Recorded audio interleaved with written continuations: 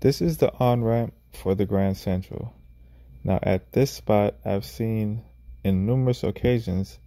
accidents,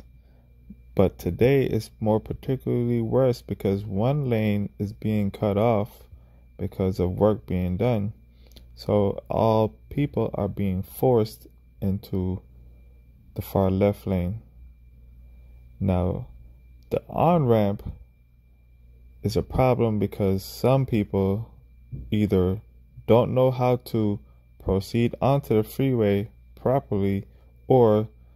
those that are already on the Grand Central are very aggressive and don't like to let people get in front of them and share the road. So it's either a problem with those already on the Grand Central that don't like other people getting in front of them, or those trying to get on to the Grand Central and very scary and don't know how to drive properly and merge on